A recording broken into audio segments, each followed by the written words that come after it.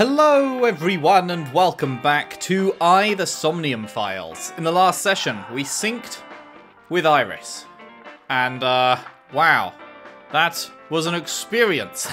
That was very, very strange and we have a lot of questions and so who should we start talking to first? Let's start talking to Ota. Where's Mama?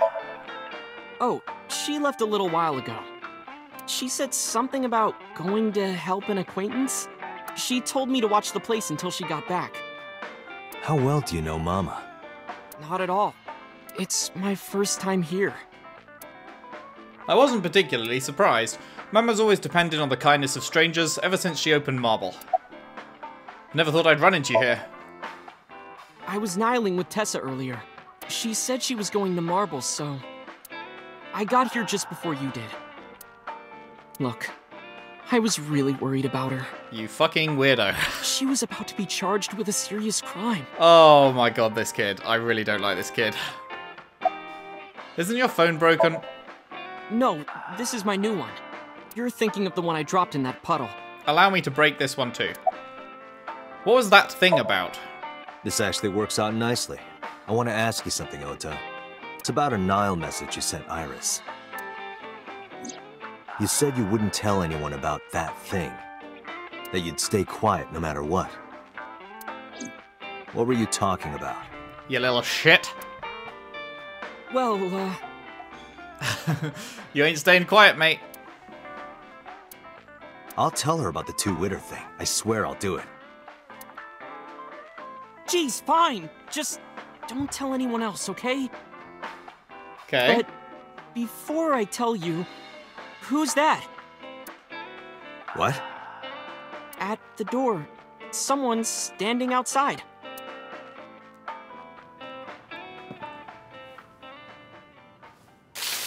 What?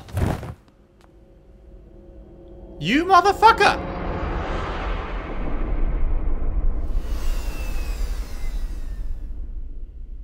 Okay, well I guess I don't get to talk to Iris then.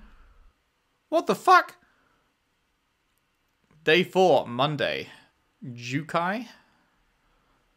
Man, I wish it would show me like what one is going to advance the story so that I can do everything else and then advance the story. Because like, Iris presumably had a fair bit of dialogue I could have gone through there and it just screws me out of it.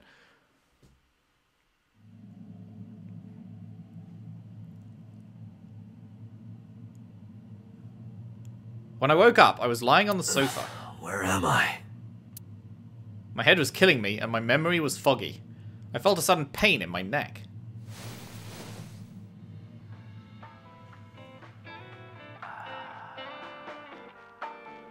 I shot up, rubbing my neck. When I looked over at the counter, I saw a monster staring back at me. What? It took me a few seconds before I realized it was just Mama. How dare you? Looks like you're awake now. As Mama spoke to me, it all came rushing back. I remembered everything. Where's Ota? Ota? The boy I asked to watch the bar? I'd say he's too old to be called a boy, but yeah. He was already gone when I came back. All I saw was you getting your beauty sleep on the floor. Damn it, Ota. What are you thinking? It appears that he took off with Iris. What were you doing during all this? My power was shut down due to the stun gun. I have rebooted in safe mode and am now operational. Rebooted in safe mode. What time is it? It'll be 3 o'clock soon. In the morning, of course. Why didn't you wake me up? I tried. You wouldn't budge. I thought you were passed out drunk, so I left you like that. But I didn't have a glass in front of me, right? So you weren't drunk? No, I got fucking tased. Didn't have a single drop. Oh, I'm gonna kill I thought you Ota. were drinking straight out of the bottle. I'm going to murder Ota. Just like the old days.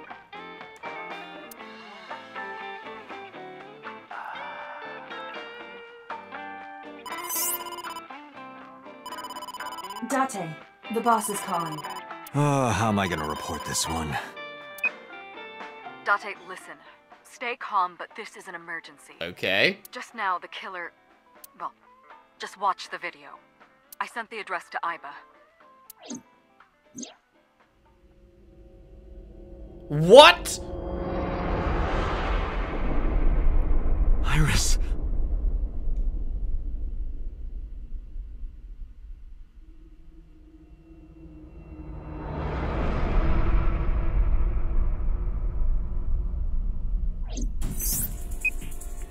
No, that's... The criminal is streaming this live. Oh my god. the source. Identified. The Okiura Fishery Cold Storage Warehouse, Koto District. Okiura? Date, focus. She's already had her eye ripped out. What the fuck? We need to get to the site, now. I thanked Mama and ran out of marble. She's already had her eye ripped out. What?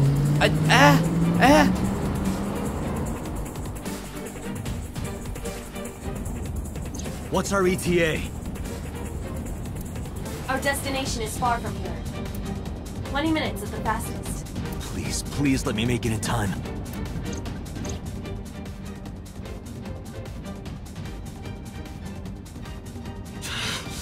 That sick bastard. What the fuck?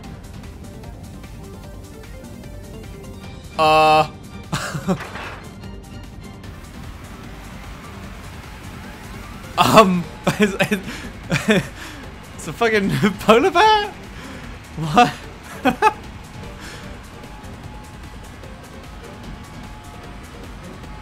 I mean... Tessa! Hold on! I'll save you! Ota!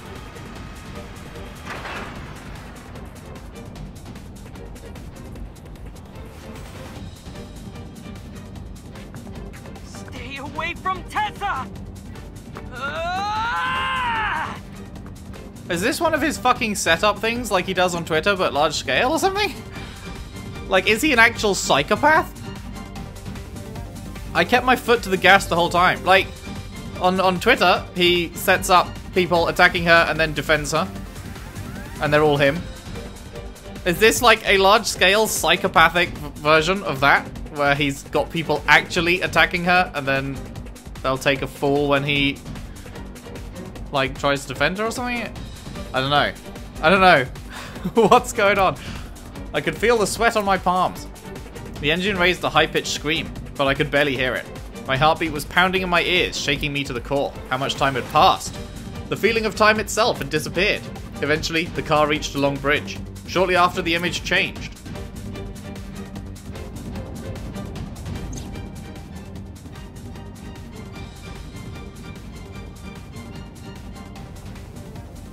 The fucking polar bear again.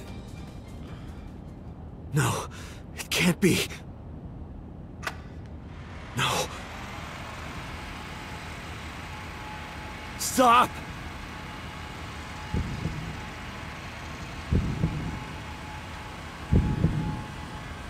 Is this actually happening?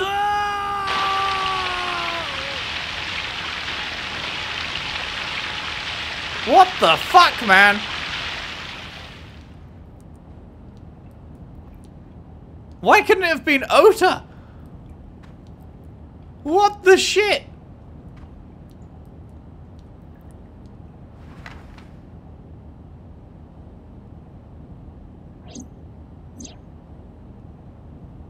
Is she actually dead? What? No! I cannot believe. I'm in fact in disbelief. Harbor Warehouse District. What the shit?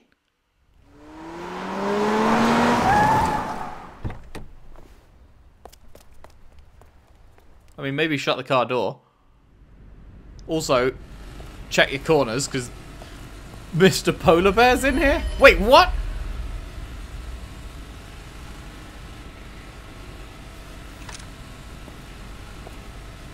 I am so lost. What is going on?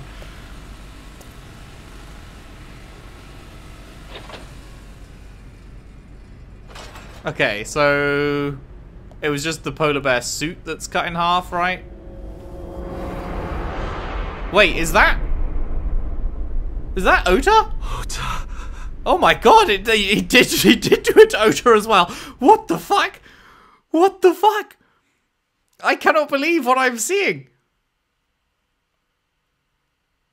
I actually genuinely cannot believe what I'm seeing here. They just fucking... What? What? He's like, I won't tell your secret, and then fucking tases me, and then we time jump like a few hours later, and they're both being fucking sawed in half? What happened in those hours? What is going on? This is insanity.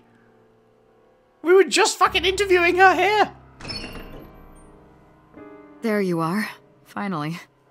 I was looking all over for you.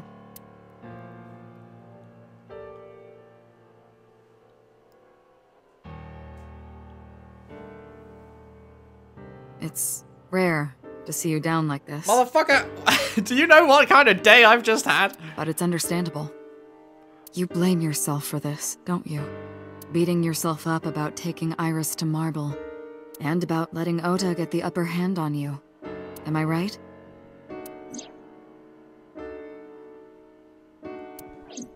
Shall I tell you what Investigation HQ thinks? Ota Matsushita is a criminal stalker who committed murder-suicide. I mean... I could Ota believe had it. a selfish love for Iris. But I don't think it's true. But I could believe it. He was under the delusion that Iris loved him too. But Iris refused Ota. So Ota decided that he and Iris should be together in the afterlife, killed her, then killed himself. I mean, to be fair, him and the polar bear were never on screen at the same time.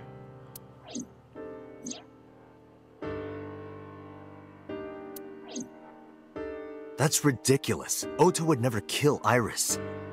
Well, I mean, if he was a psycho, then... And how do you maybe. explain the other two murders? Iris's left eye was hollowed out. I can't believe, like, I originally didn't think she was going to be a particularly main character, and then it seemed like, okay, maybe she is going to be a main character. And then I really started liking her. Didn't like Ota much, but I really liked Iris. And then it's like starting to accuse her of doing murders and shit, and I'm like, I'm backing her. I'm like, there's no way she did it. There's no way she did it. And then I'm like, oh my god, are they actually taking the route that she did do it? I don't know. And I was like surprised by that, but it seemed like we were okay. And then suddenly, this character that I've just started to really like gets their fucking eye gouged out, and then they get sawn in half. Just like Renju and Shoko. Those three murders were definitely executed by the same person. The new Cyclops killer. There's no way that's Ota. Too many pieces don't fit. Too many contradictions, like killing Iris. Such as?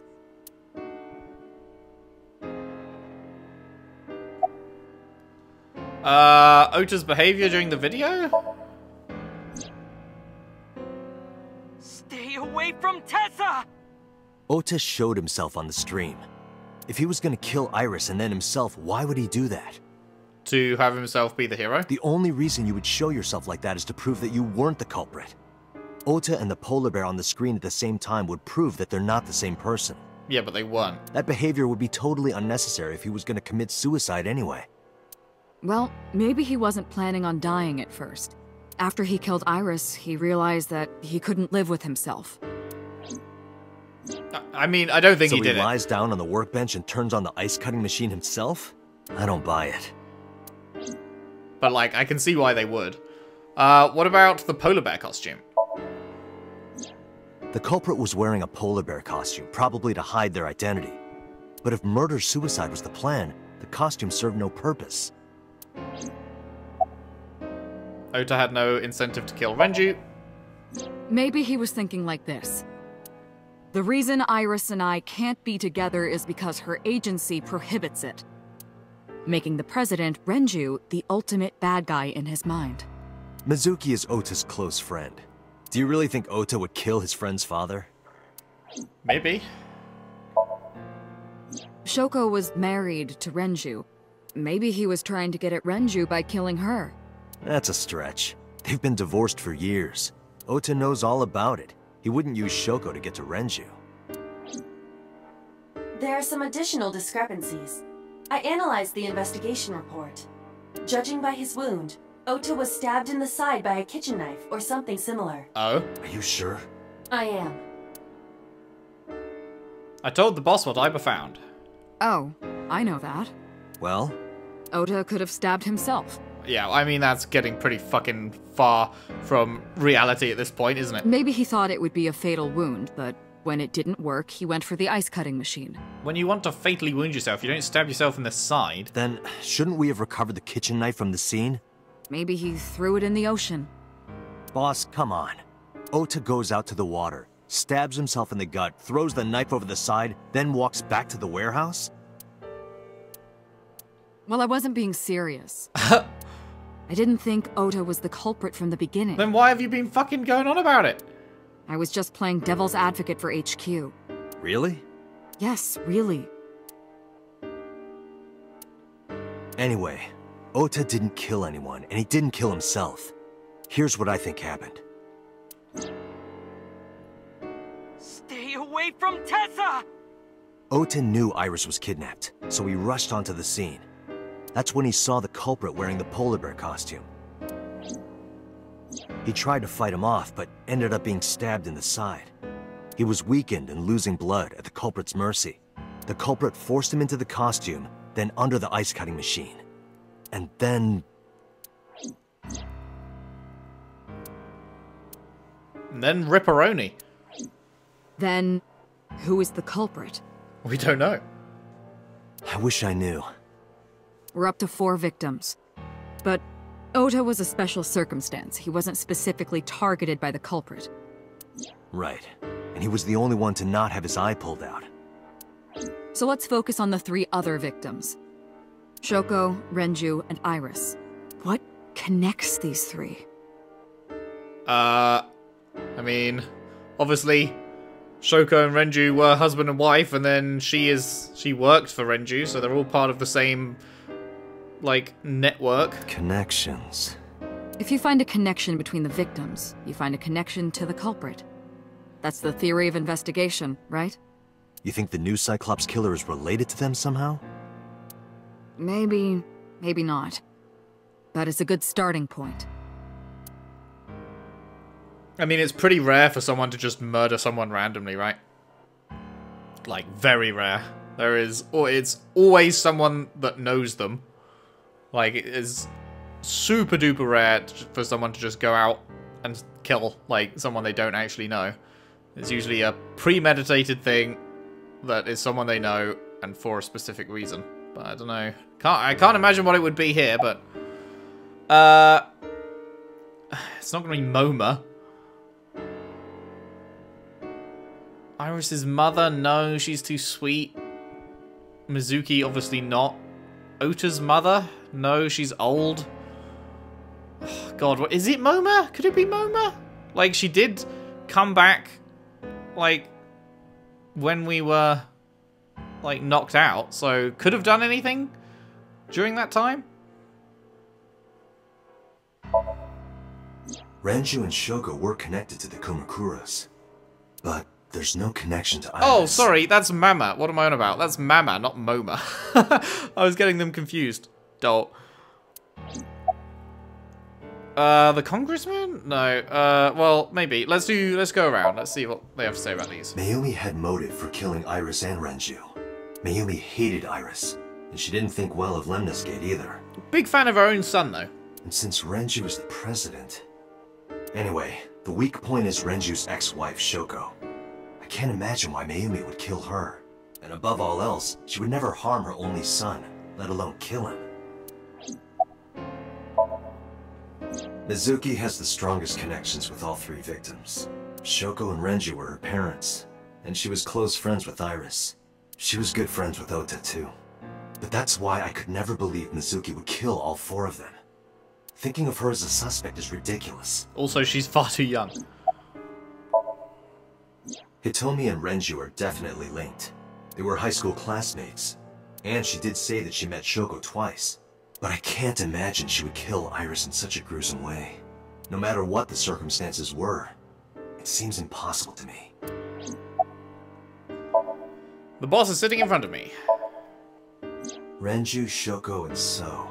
There is a connection between Renju and Shoko through the Kumakuras. But again, I can't see any clear link to Iris. Me? Uh-oh.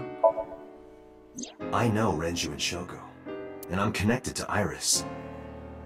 But I have an alibi. Aside from Shoko, there's no way I could have killed any of them. No, now that I think about it, Shoko too. I don't remember killing her.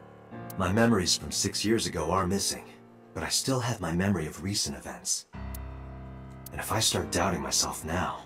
Date, I can say without a doubt that there is zero possibility you are the new Cyclops killer. I have been working with you for years. I know better than anyone that you are innocent. Okay, so what the fuck do we do now? I thought it over, boss. Of the people I know, I can't peg any of them as the murderer. And no leads to pursue? No. Then there's only one thing you can do. Continue your investigation. Do whatever it takes to get the culprit. To get justice for the victims. You're right. Got it, boss. I cannot believe. I cannot believe she's dead. What the fuck? Both of them. What? What? Cold storage warehouse, I guess? What the actual fuck? Hey everyone, I stepped into the cold storage warehouse. The air conditioning wasn't running, but it was still cold, because it's cold storage. The temperature hadn't raised much at all. The cold air sunk into my skin, but the center of my body was burning hot. Oh my god. Any clues? No, nothing so far. Inspector's doing his duty as usual. Cardboard box on the floor, nothing in it. Is this Ota's blood? There are only a few items on the shelf. Is this warehouse not in use? Nothing particularly suspicious. Wooden box, empty. Oops. Any progress? I checked this place point by point, but didn't find nothing.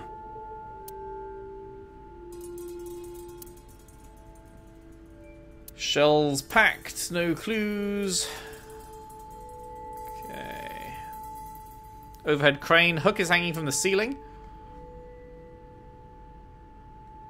Ice cutting machine. Iris and Ota were sliced in two by this ice cutting machine. Iris and Ota. Iris's estimated time of death and cause of death have been confirmed. Yeah, I can fucking confirm that for you. The video was not a recording. It was a live stream, filmed in real time. Which means Iris's time of death is 3:20 a.m. Iris also had her left eye removed. Yeah. And like Renju and Shoko, Iris's left eyeball has not been recovered. Oh man.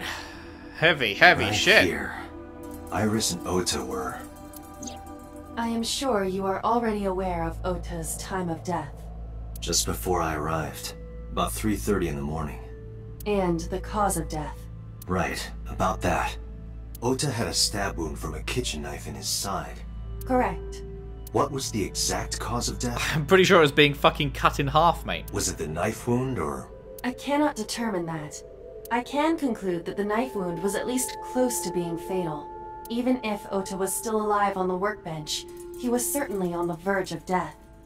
If he weren't already extremely weak, we would expect to see more signs of struggle. This is so A video insane. camera and laptop. This is so insane. This is what the criminal used to stream. The fucking polar bear, man. All of these items have been bought from pawn shops and thrift stores. It would be difficult to determine a suspect from them. I have logged into the Wi-Fi in this warehouse. Okiura Fishery Co., Ltd. is listed as the owner. However, I found the password written directly on the router.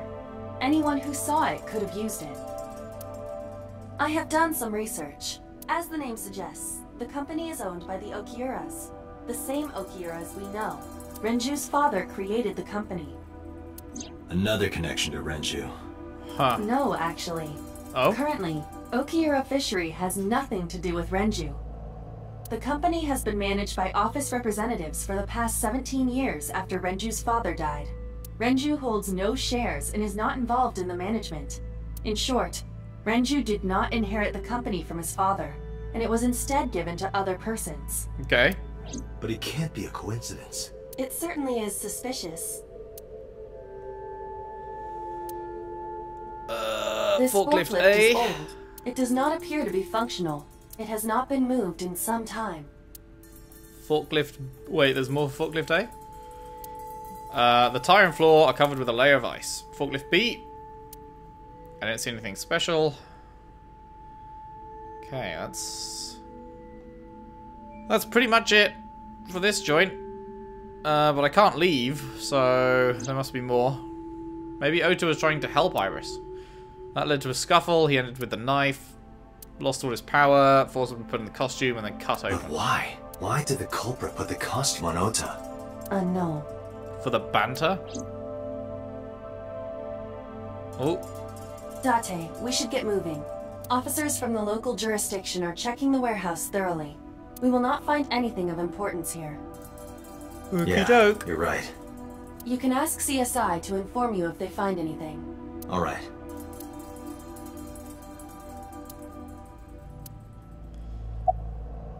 I'm heading out.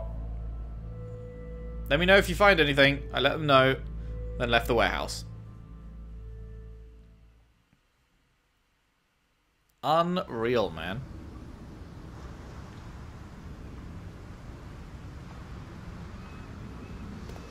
When I left the warehouse, I saw Pewter. What's he doing here? He walked up to me while I was trying to work it out. Date, I have to talk to you about something. Huh? About the original Cyclops serial killings. Oh, thank God, we're going to find out something at last. Why this all of a sudden? Because I want you to solve this case, Mr. Date. I want you to find who did this and bring them to justice. So, if I can help you, even a little. Why didn't you say anything at Abyss? The boss was there. I couldn't speak openly in front of her. So, I decided to meet you here. All right. Let's hear it. Earlier, I told you that I was completely certain the original Cyclops killer couldn't have committed these crimes. Yep. I am absolutely certain the original Cyclops killer... Yeah. Let me explain why. I don't think we needed a flashback to that. I'll start by telling you the identity of the Cyclops killer. Although, it's more accurate to say, killers. More than one? In the first series of killings, the culprit had an accomplice. One of them was born a murderous psychopath. The other is Rohan Kumakura, the previous chairman of the Kumakuras. Huh. They each had a role to play.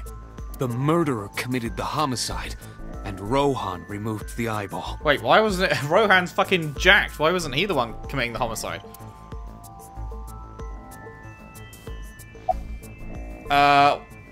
Who's the murderous psychopath? He was born with a brain dysfunction. Due to damage to the posterior pituitary gland, he was unable to properly secrete oxytocin. Oxytocin is a peptide hormone linked to feelings of love, affection, and trust. It is colloquially referred to as the love hormone. It causes a tranquilizing effect which improves mood and relieves stress. It is normally secreted when the body makes contact with an object of affection, such as an embrace or caress. I'm sure you know what this implies, but he was unable to feel love in the way that we do. However, he was able to experience a substitute, His brain was wired in such a way that allowed him to feel satisfaction through other means. Due to the unique idiosyncrasies of his brain, he was able to release large amounts of dopamine and endorphins by performing a certain action. Murder. What was it? Murder. Yep. Dopamine is a hormone linked to the reward system of the brain. The pleasant feeling attained through accomplishment is dopamine. Endorphins are a kind of brain narcotic. They dull pain and create a feeling of happiness. He got pleasure from killing people? It's slightly more complicated than that. Killing people was the only way he could get pleasure. He was 12 when he took his first life. Jesus. That enlightened him to the pleasure of murder, which he would do again and again. Why did it get classified?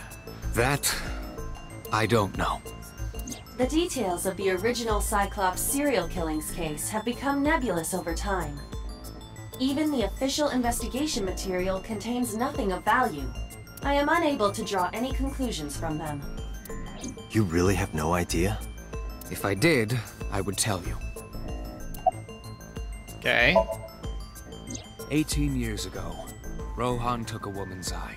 She was already dead. He put his finger into her eye socket and gouged it out. Ugh. The reason why was simple. He was fascinated by women's eyes. Their beauty stimulated his greed and his desire to possess them. He needed to have them, to make them his own. Driven by this instinctive impulse, he took the woman's eye. From then on, he acquired a grotesque obsession with the eyes of dead women.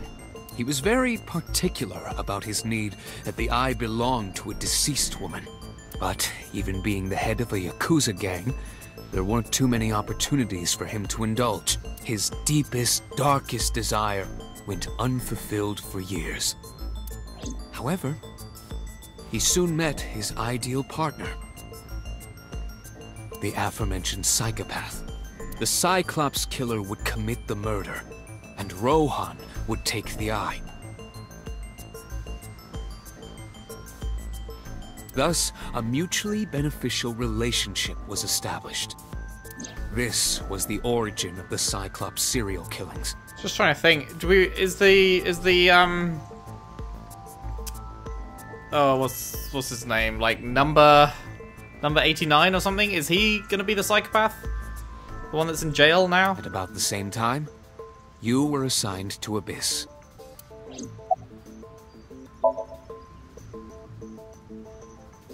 The original Cyclops killer had an accomplice. There were 2 Cyclops killers. And one of them was the former chairman of the Kumakuras, Rohan Kumakura. Rohan committed suicide by jumping to his death 1 year ago. That means... Pewter, tell me this. One of the original killers is dead, I know that. But that means one remains. Who is he? After his 4th murder, he was arrested by the police.